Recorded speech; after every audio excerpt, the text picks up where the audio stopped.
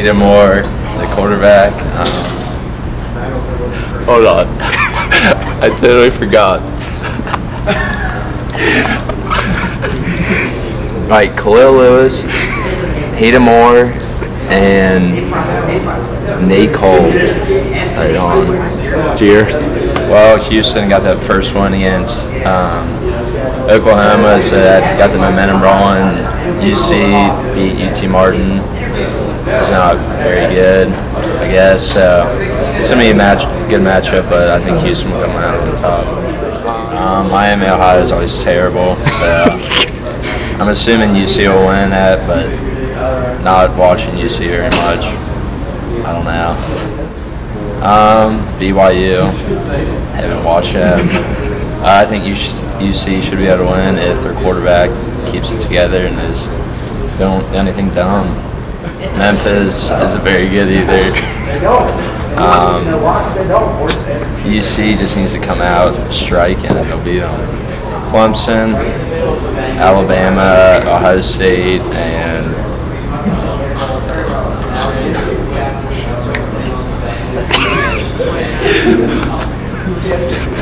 look at it.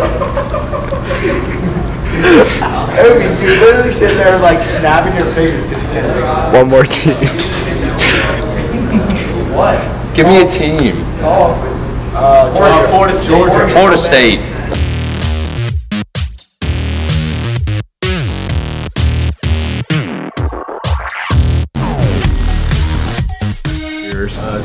Two key players that come to my mind immediately are Josh Dobbs, he's a returning quarterback, and Jalen Hurd, big running back. I think Tennessee's going to have their way with Ohio, probably like something, I'd say 35-10. Ohio's usually not very good at football, so. I would say, I don't know, Georgia's pretty good this year. They got a good program, but I think Tennessee comes out probably something like 14-10, low scoring game. Texas A&M, I think she got upset in the first game, so I don't know. I think Tennessee will win that one, 21-0. Well, the returning national championship, Alabama, is usually pretty good. I guess so. I think they'll end up losing that game, but in a close match, 21-20. So, right now I'd say Alabama, Clemson, Stanford, and Ohio State.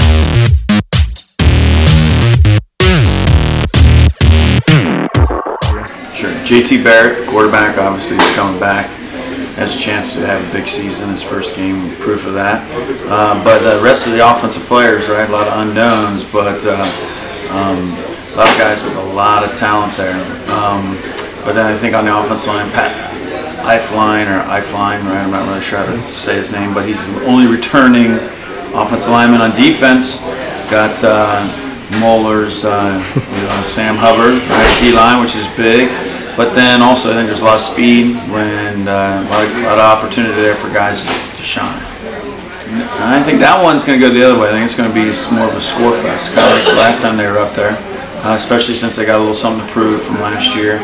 So I think that one's going to go big time in the Bucs' favor. So I'm going to go 50-18. This one's a toss-up because Harbaugh and what he's going to bring to the table, who knows, right? And eventually the win streak has to end. I hope it isn't this year, but the reality is the numbers game say we got it coming. So I got a bad feeling it's going to go for the U of M on this one, unfortunately. college football playoff. Well, I think if the U of M gets it done against the Bucs, then they'll be in, right? I think Alabama is in because they're the chosen child, right? And other than that, it's going to be I think it's anybody's game because if Ohio State takes care of Michigan State, then they'll be out. And Wisconsin too, then they would be out. So I don't know. It's going to be tough to see the other two teams. Clemson, I think, has a great chance, and it could be. You know, I'd love to see Houston get in there, right, and make it pretty interesting. Here. Well, obviously we got the beast, Jabril Peppers, number 5, and Wilton Spate, QB1 for the Michigan Wolverines. About to tear up this year. At Iowa, blowout. We got 54-14. And Million to nothing. I got Michigan over Alabama in the championship, and I'd say we're gonna have Oklahoma and the other irrelevant team in the playoffs. Go Irish for this year. My boy Ross Hamilton, he's a little injured right now, but he'll be back soon.